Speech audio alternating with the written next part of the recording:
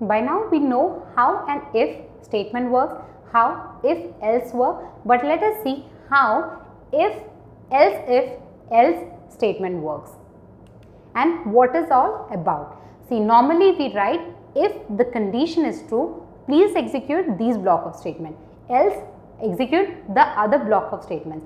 But we may also provide other elses, and these other elses or other kind of a conditions available will be written between if and else, and these other conditions are written with the help of a keyword called else if.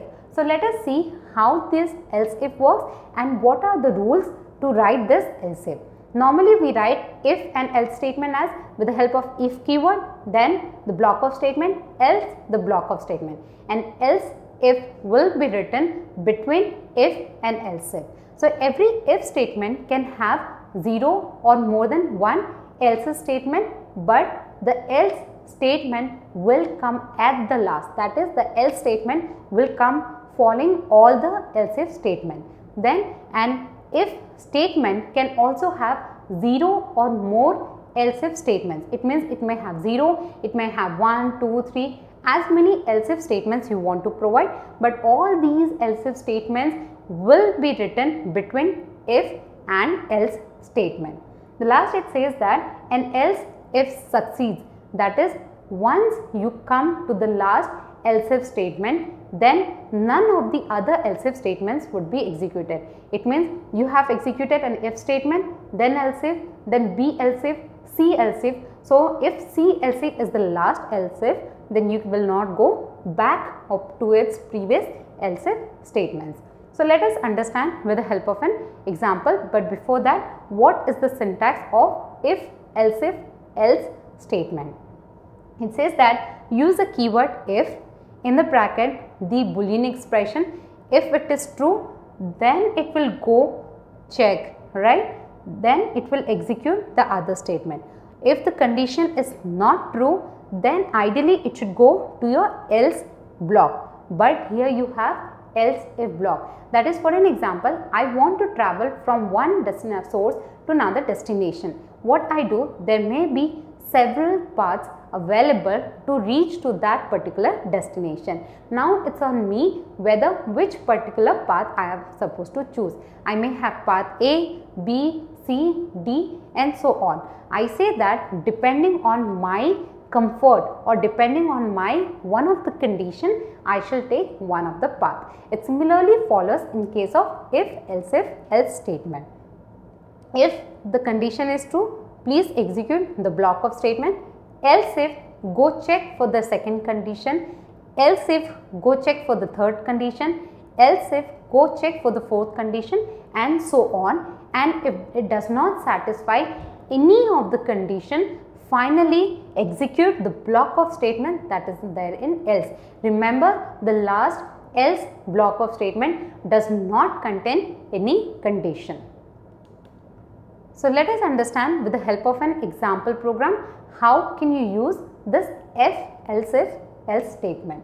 We have created a class called test with the main method. We have created here a variable x with a value 30.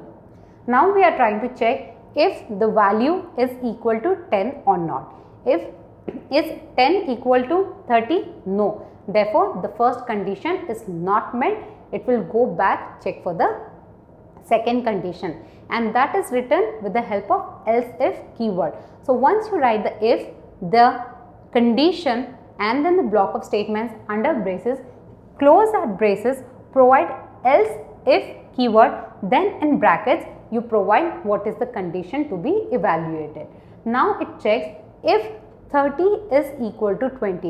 Is it equal? No. Therefore, it will not execute this statement and come to the next else if block. And next else if block says that if 30 is equal to 30, please execute. Yes, here the third condition, which is third else if condition, is satisfied. Therefore, the value of x 30 will be printed, and all the rest of the statements, if there are any more else if statements even after the condition being satisfied, it will ignore them and terminate. What if the value of x was 40. It means none of the first 3 conditions were satisfied. Neither it was equal to 10, then 20, then 30. What it does is that it will go and execute the else statement, saying that none of the conditions were satisfied. So let us just provide an output that the conditions were not satisfied, and this is an else statement. So let us execute this program practically in order to better understand.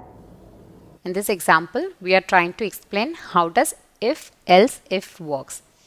You remember, if checks for the condition, if else first checks for the condition, if not, what is the rest of the statements to be executed. But what if you want to run some additional statements or a block of statements for certain other conditions? So let us try understanding with this example where we have created a class called if else if exam. We have created a variable x holding a value of 30. The first statement that we write is if, in the braces, if x is equal to 10, then please print the block of statement. Else we write please print or execute this block of statement. Where do we write this else if block? Else if block is written in between if and else statement. So else if come after if block and comes before else block. You can write as many else if blocks as you want to. So we write another else if block. We check if x is equal to 20, please execute these statements. If x is equal to 30, please execute these statements, and you can provide n number of conditions that you want to write following the same else if, the condition and block of statements.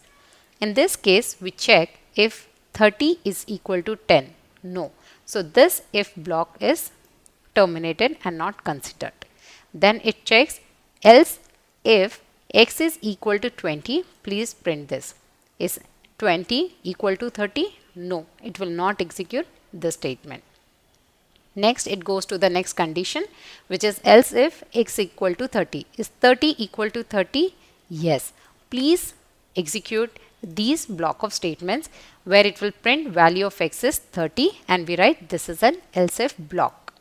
The last will be terminated and not to be considered or will not be checked.